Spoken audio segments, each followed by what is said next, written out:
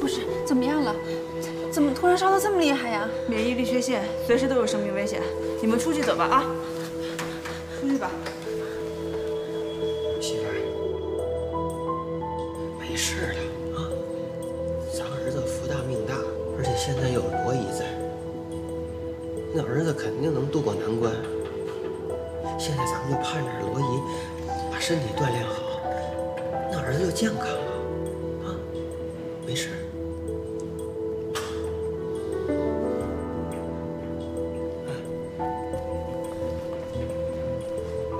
做好心理准备，先到这儿吧。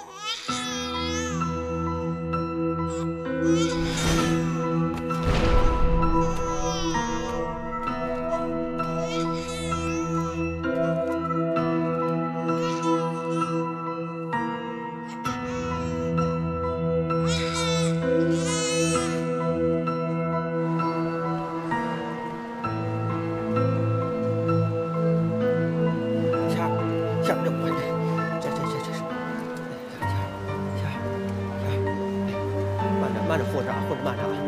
忒急人了，大夫，您看这没事儿吧？哎，大夫，哎，相叔吧，怎么样？嗨，啊，这个过度激动引起的短暂昏迷。哦，就是听说那孩子病危了，这就晕了，你看。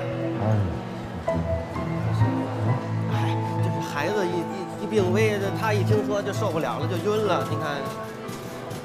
没事，这及时。 凡事往好处想，啊！你罗姨不是已经回来了吗？这就是马上就好了。来吧。哎呦，四哥啊，我今天我找到土豪的感觉了。今后喝豆浆就买2碗，喝1碗倒1碗。吃螃蟹买2只，哎，吃1只放生1只。吃完了以后啊，不许打包。 你要敢打包，我就把你脑袋打出包来。肯定吃不下，放心吧。哦，好吃，是，对，有个正事突然想起来，咱们跟那个地下钱庄，记得那个周转的资金，明天就要还了。如果再不还呢，他们就要拿我的脑袋开计了。明天我能不能保住我这个脑壳就不好说嘞。你知道为什么请你吃饭吗？ 就是不让你当饿死鬼，吃吧。真的？哎呀，完了，我看来是怎么最后的晚餐呀？哎呀，四哥，我可是真的要帮你的，不要害我，好不啦？瞧你那2两胆儿。我是那种人吗？是那种不顾朋友死活的人吗？连本带金，带你的佣金，全在这儿。真的。 哎呦，太好了！哎，这是我的救命恩人，再生父母，哎，太好了，这个脑壳算是保住了，我可以继续帮你出谋划策，帮你再提黄凤，好吧？哎，听着啊，新公司那边的事帮我盯紧了，听到任何风吹草动，马上告诉我。哎，明白，一定的。公司那边还有点别的事儿，你踏踏实吃，我先走了。哎，你能不吃啊？我不吃。哎，那我可不可以叫我的家人一起来吃啊？你把街坊全叫来都没事。 慢慢走啊，哥，谢谢啊。顶不来。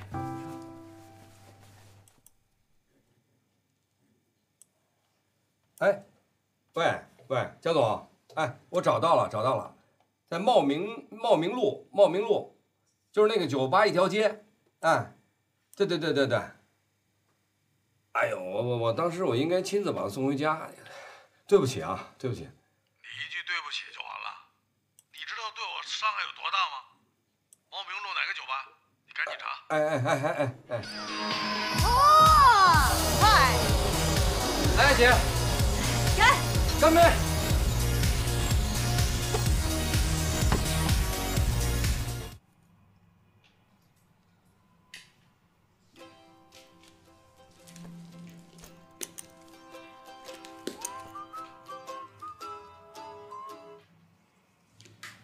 喂，妈。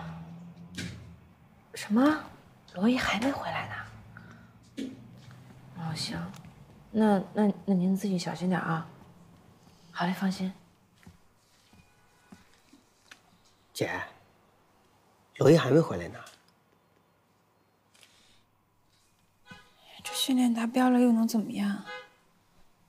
这达标合格了，马上就能移植啊。你说，咱儿子能顺利度过这一关吗？行，当然行啊。等烧一退，什么事儿都好解决。可是烧退了，那炎症呢？咱儿子福大命大，造化大，对吧？你说配型这么难找，咱们都找着了。放心吧，肯定渡过难关，没事儿。天儿，我跟你说啊，现在是关键时刻，母子连心，你先振作起来，然后给你儿子加油啊！疼不疼啊？啊？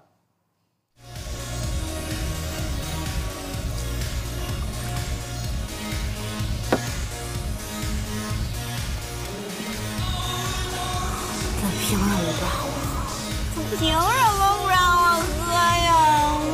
好，回去。我不回去。不回去啊！哎呦，江总，明天找你算账。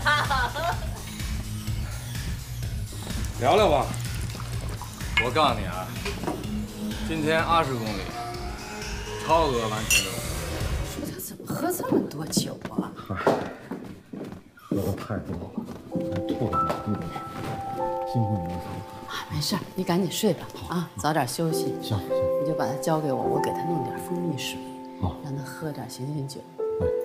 另外，孩子呢已经退烧了，大夫说基本上已经平稳了，但是就得观察。行吧，行，赶紧歇着。哎，你歇着吧，啊，放心吧啊。哎。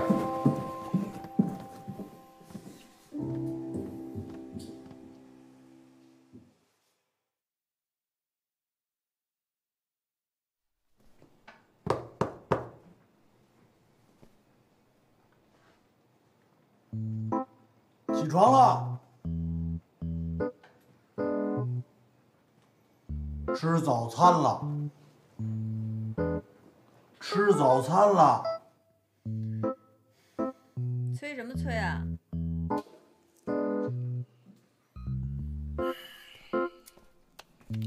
妈，把这个给他送进去。妈，你去吧。让你送进去，你就得给他送进去，对人家好点。不合适吧？怎么不合适？不好意思啊。啊，慢慢习惯了就好了，送进去吧。啊，还是你去吧，妈。瞧你，让他安心的坐月子啊。出了月子以后啊，江天儿早晚得认你呀，是不是？推门。妈，咱俩一块儿去吧。要不回一人进去，回头成流氓了。最好别当流氓啊！哎，正经点啊！来，我帮你推门啊。我进来了啊！进来吧。合适，来吧。哎，我进来了啊！进去。你进去吧。进来了。进去吧。哦。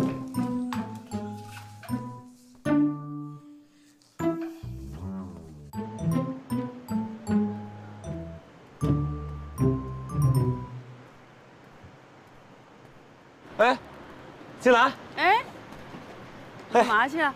我，这不江天又不舒服了吗？我去找找有没有治他这病的偏方。哎呦，你弄着，你老找那些偏方有什么用啊？你再找偏方也得吃人家大夫开的药啊。那见效太慢了，这等到什么时候得啊？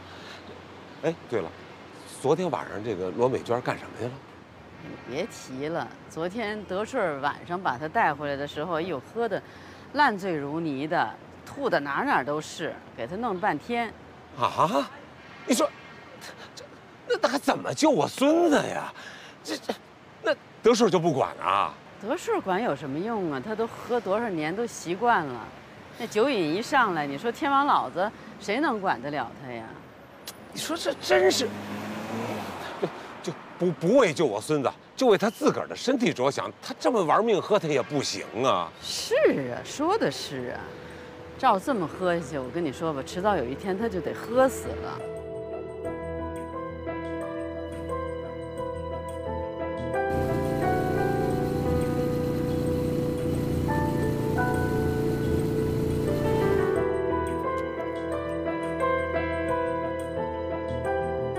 2、2、3、4、5、6、7、8。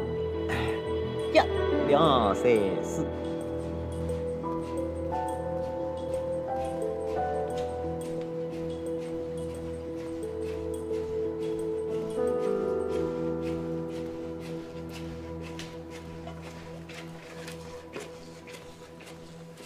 2、2、3、4、5、6、7、8。1、2、3、4、5、6、7、8。2、2、3、4、5、6、7、这于总，morning啊，侬来了，我正在给你收拾桌子，坐。哎呀，于总啊，今天凯特总要 come here 啊。我知道，所以我再看看这些材料，有没有什么需要补充的。哦哟，于老板这是心细如发呀。这个时候一点差错都不能有，哎，对，否则真的就功亏一篑了。另外，外边的事儿啊，你得帮我盯紧了。哎呀，不能出差错。于老板，侬放心，健身房那边也有自家人。你先出去吧。啊，行，没啥事体，我先跑了。侬忙啊。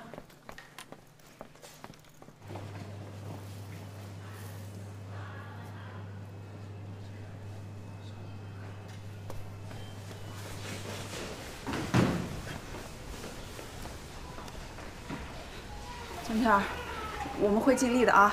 来，把这个签一下。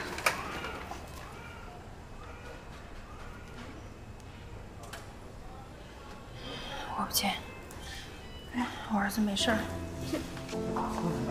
行吧，行。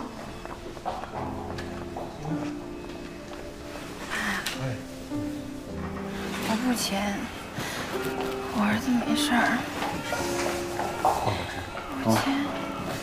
有线希望，咱们就不能放弃啊！放心吧，爸爸在这儿啊，没事。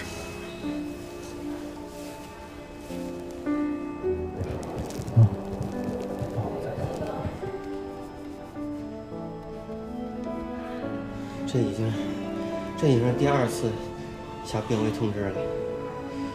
如果说您来那天要做移植手术的话，孩子情况还不至于这样。我也对不住你们。你也别这么说了，就看孩子的福气了。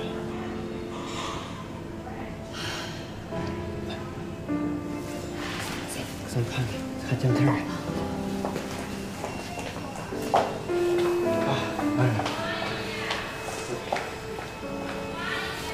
你罗姨来了啊！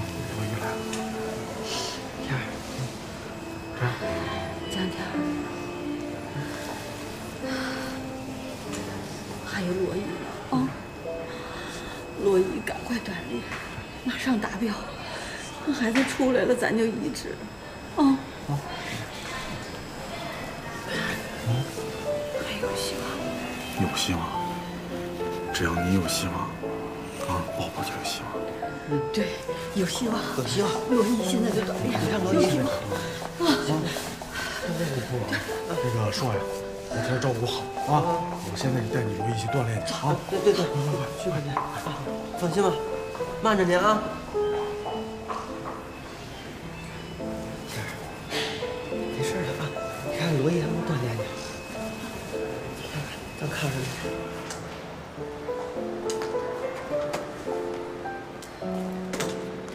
都怪我呀！你说我干嘛要把自己喝成那样？我喝了大半子一酒，我就突然让你戒掉，是不是对我太残忍了？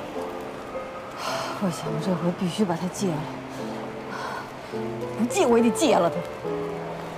刚才看见我闺女哭成那样，我这心里就像刀扎的。是啊。哎呦，我看着姜片我也特心疼，我真受不了。可为了我外孙子，我必须马上锻炼，我达标。我给外孙子移植。走。走。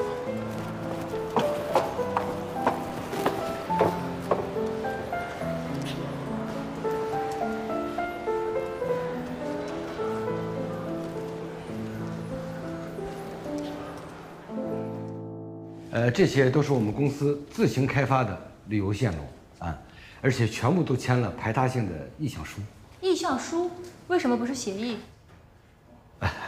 能签协议也不敢签，意向书足矣。为什么？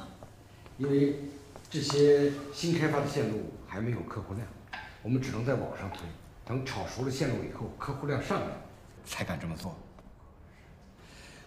但是网推签的都是协议，因为它是唯一的。也是在我们公司的网站上，只要一下单就能体现出来。我们现在是想把有限的这些资金用在刀刃上，才想出这么一个双保险的办法。但是今后会是边投资边建设，我们共同投资也可以，或者是从旅游的费用抽出一部分进行深度的开拓。意向书能约束到他们吗？没问题，因为所有的信息平台也都是唯一的，也是我们公司的。公司的地推部已经在进行后期的接洽。于总真是心思缜密啊，前期进展的不错。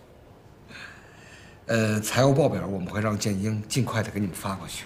对，但是你们第二笔投资款，于总，于总，我先给你介绍一下啊，这是我们公司的邵阳，整个这些项目开发他是负责人，非常聪明能干。我也是听差办事儿。咱们新开发那个线路可都是姜总那边对，一直跟我，这些姜总跟我们都汇报了，汇报过了。那个你这样，你找我有事儿，等一场再谈。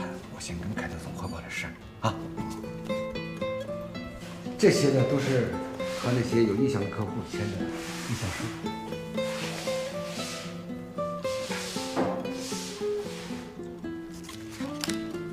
于总，咱是不是应该跟姜总汇报？姜总知道这个事儿吗？知道，姜总跟凯特总见过面，印象深刻。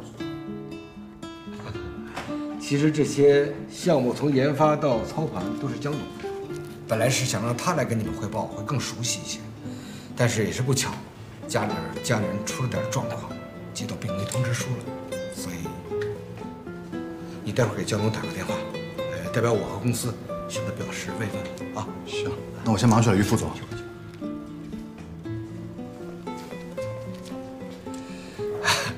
公司这些年轻人说我是福将，所以管我叫于副总。于副总。礼贤下士，谦和有礼，于总高境界啊！连对一个秘书都这么谦和有礼，他真的是我到中国来看到的最不一样的老总。是，我们于总啊，多亏了他有博大的胸怀，所以才能从 C 个零的小网站做到今天的辉煌，对吧？自己人别互相吹了。哦，主要仰仗凯特总的支持和信任。是。于总，中国自古就讲究个谦虚，你这种态度在国外很容易引起外国人的误会。幸好凯特是了解中国国情的，当然你的公司必须要有绝对的优势，不然我们也不会投资的。财务报表报上来，走完公司程序，第二笔款即可到账。太好了，李丁，一定配合好凯特总。一定。朝阳，我不是跟你说了吗？现在公司由于总负责，你什么事儿跟他说就行了。姜总，那个我觉着吧，他这事儿有蹊跷。您想想看，那我心里有数。我知道。好嘞，啊，我这正忙着呢。行，挂了啊。喂，怎么不让人把话说完呢？这报表已经发到邮箱里去了，有需要沟通的，我们及时再联系。好的，于总，拜拜，再见。于总，再会。待会儿啊，慢慢保。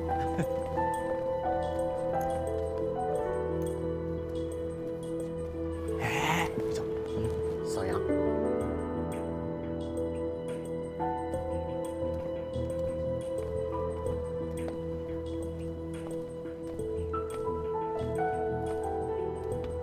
哎，吓一跳！打电话告密呢吧？啊，没有，还这么紧张。哎，山羊，不过我也该认真的跟你说几句了。你来公司这么多年，江总对你不薄，他的为人你也应该知道，对员工对下属。但是你如果帮不上忙，就别给他添乱，别拿公司的事天天烦他。他那个小外孙子病得很厉害，做人得厚道点。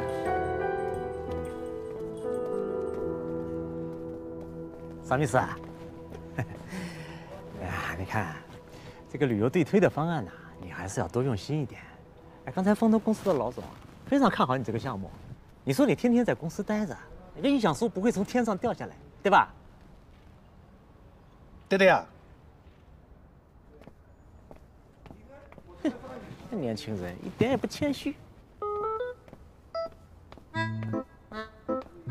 为金卡会员提供优质服务，是我们每位同事的最大的荣幸。没有规矩，不足以成方圆。就像这么一个刚刚入道的一个小教练，我都处置不了，那我将来怎么在这圈里混呢？您放心，这件事情我们一定要认真严肃地处理。是吗？啊，是啊，是啊。哎呦，昨天呀没有完成任务，这是我们的责任，是我们的失职。你们的任务？你们的任务是多少？啊，这么说吧，这个消耗的卡路里呀，就相当于跑15公里的越野赛。那按照我昨天连跑带颠儿，怎么也半个马拉松了吧？哦，那有。那你还开除他？他破坏了咱们俱乐部的规定啊。那你尊贵的金卡客户非他不练怎么办？啊，那就得另当别论了吧。那还聊什么呀？赶紧把人给我请回来呀！喂，我先让文文陪你练练。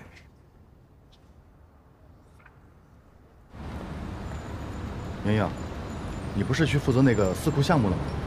那边进展的差不多了，强子也上道了，我也轻松了好多。公司的税务这块还有财务报表，还是我来做。那就行了。行什么呀？我每个月还得向祝建英汇报呢。不是，你向祝建英汇报，江董知道这事儿吗？他能不知道吗？可是江董让我一切都配合于福才，于福才也告诉他公司来新人的事儿，让我积极配合，我能有什么办法？你这么一说吧，我总觉得哪儿不对劲。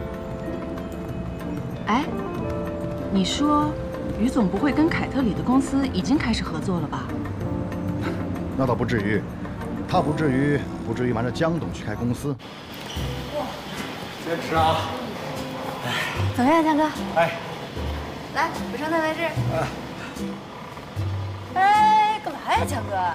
那个密斯罗和你这个目标不一样，你要增肌，当然要补充蛋白质了。密斯罗要减脂，用不上这个。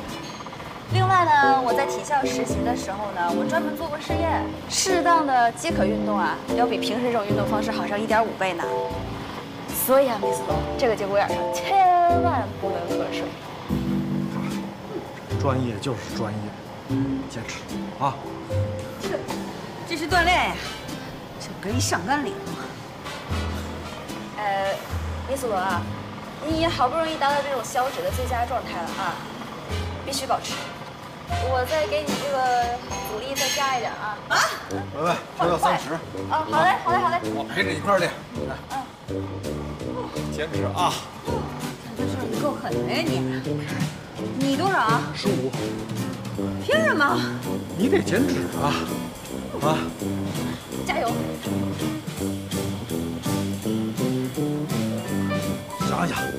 哎呀，咱们都外孙子啊，这算得了什么呀？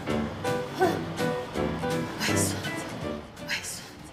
你不说见面就给钱了吗？你拿来呀！你急什么呀？什么叫急什么呀？我都不干了。你让我等多久？等我去劳动仲裁啊？你就1天就劳动仲裁啊？人家受理吗？什么叫受理？我告诉你啊，我跟你先礼后兵啊。你这样我就不客气了。你听我把话说完啊！你呀先上去，你见一个人，见完人以后呢，我就给你结账啊。谁啊？跟你一样的人。跟我一样谁啊？你上去看看不就知道了吗？你也不怕我拿你包跑？一个250。那个伟轩，人喝点水吧。啊，这都脱水了。那个那次我还得再跑10分钟。哦。哎，好，我补充一下。坚持，快跑，加油！哎，拿给我，你别磨叽了。哎，秘书，哎，你找个锅台啊。哎，我给你找来了。姐，哎，你果然守信用，你说好罩着我的。当然了。那你让他们赶紧把昨天账给我结了，我干1天也是干活啊，哪能不给钱啊？弟弟，咱不挣1天的钱，咱挣1个月的钱。行，就冲我密斯罗啊，我聘你1个月。1个月，1天的钱你都赖账？不是的，1个月之后呢，他不还得有那个？你先有1个月试用期嘛，过后才能签1年的这个聘任合同嘛。这能办吗？啊，姐。哎呦，谁让你跟跑步机一样练的？这是。不行了，不行了。不是跑步机上减脂肪是最笨的一半了。哎，你说什么呢？这是最科学的方法了。走，姐，喝水去。走，喝点儿。上哪儿喝去？哎，这我也去，我也喝点。哎，江总。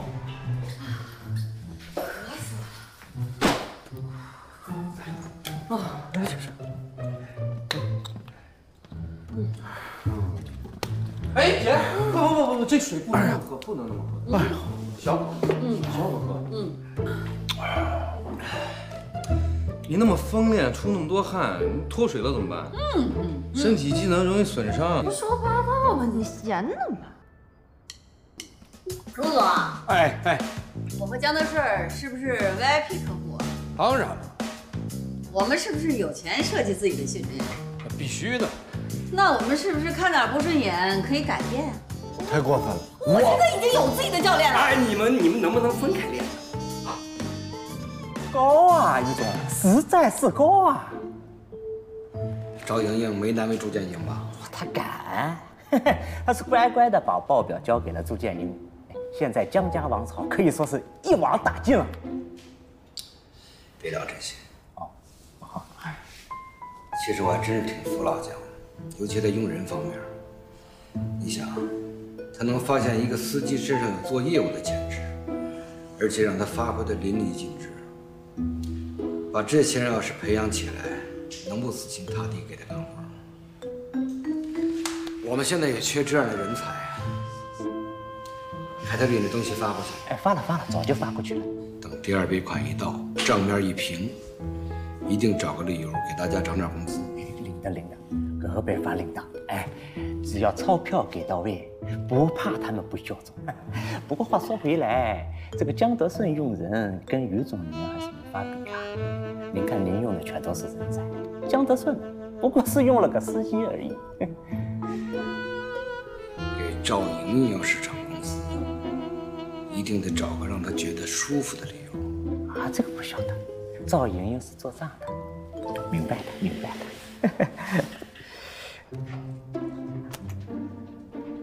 哎，好嘞。得嘞，陆台，从今天起你就是我的专职教练了。好，去等着姐啊。OK， 我准备训练服。好。让国台陪你练没关系，你不能让陆总随便调这个文文的班吧？咱人放哪儿呢？你不知道啊？那行，那我就消失。也没这个权利要求。姐，这是你的训练服。哟，真漂亮哎！这是我给你制定的训练计划。我以太极养生之法给你训练，内外兼练。U 盘内外内求天天呐，作用于外需。太专业了，太棒了。王讲，哎，只要你在规定的时间内，不，1个月为期。陆总，你放心，我保证超额完成任务，解释我的伯乐。我保证健健康康之外，我还得让你见识我的燃脂绝招，发现这个21世纪最厉害的健身器材。太棒了！走吧，国泰，好的，咱们俩继续练啊！慢点啊。不放心是吧？不放心。你要想想，我是为了谁？你孙子，你孙子，你孙子，你外孙，你外孙。哎，打到了，你这蚊子多孙子！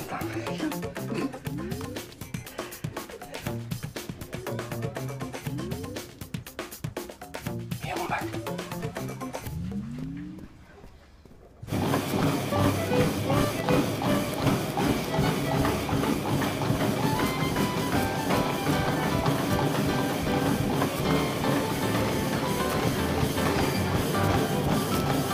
歇会儿吧，再加坡度，你的脚该受伤了。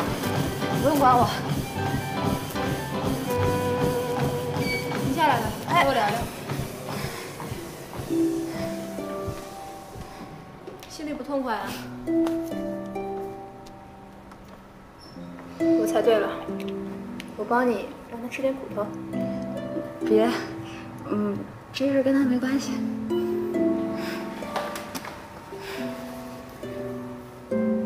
我刚从体校毕业那一年，我什么都不会，我也没什么资历，应聘到这儿来当健身教练，也没几个人选我。我当时差点被陆经理开除了，你知道吗？是江哥，江哥他向我伸出了援手，成为了我第一个 VIP 金卡客户。我当时真的高兴的都睡不着觉，他救了我，你知道吗？后来我跟他相处下来，我跟他学到好多好多的东西，也包括一些为人处事的道理。比如说跟你吧，跟你就是我用他教我的方法，才能交到这个好朋友的。我跟你说实话啊，我刚开始为了拉你成为我的客户，我确实用了那么一点点的小手段，但是后来我真的喜欢你了，我真的把你当成我的好朋友了。明白？爸，你说我袁爸他不会有什么事儿吧？你这别说吃饭了，喝水都不喝。放心吧，你别说你公公啊，我还真挺佩服他的。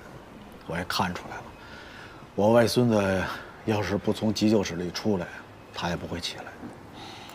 我怕他身体支撑不住，晕倒了。没事儿，那儿有那么多医生护士，出不了事儿。也是，那我跟袁硕啊就轮流守着吧。好在孩子传出来都是好消息。你罗姨来了。罗姨，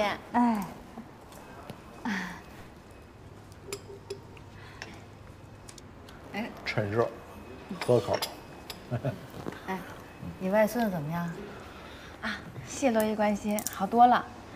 哎，罗姨，你这段时间训练辛苦了，我爸要是有什么照顾不周的地方，请多包涵啊。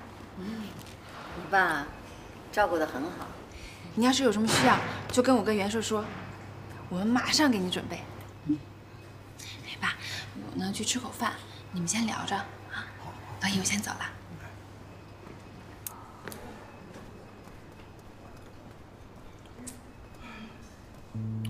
我闺女好啊。是我闺女。在美国你答应我了呀，回来就可以认。现在怎么了？不同意了？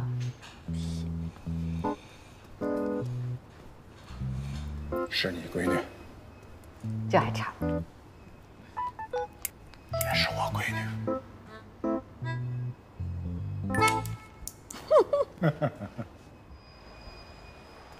家属，孩子已经2个小时没有发烧了，我们再观察一会儿就可以回病房了。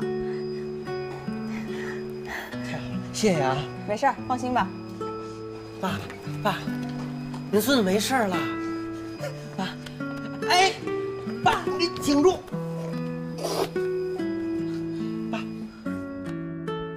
哎，江总，不动了，不动，就在这儿。学土路890弄，就这儿。哎，这准不准呀？不准，我们怎么跟客户交代呀？陆总。哎呦，Miss 凯特，下午好。我的教练文文为什么要来？哦，哎呦，文文这个下午他临时有事儿啊，他那个忙不开了。你看，要不你换一位教练？我不同意。陆总啊，哎，就是这个位置。哎，这辐射方圆是多少啊？哎，就这么大。你陆总，哎，我已经挑好了，就要文文。换一个教练不都一样吗？我换不换教练跟你有什么关系？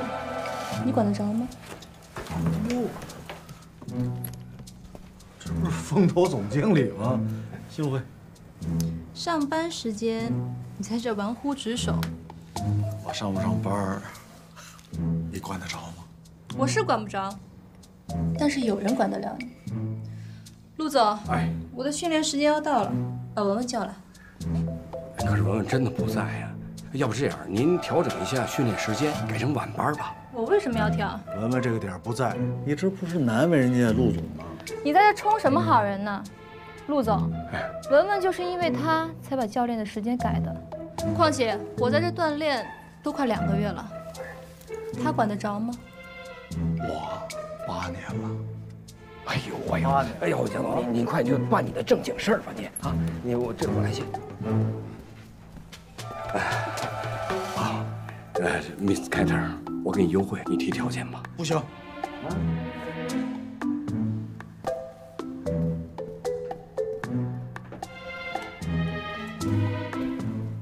就在这儿。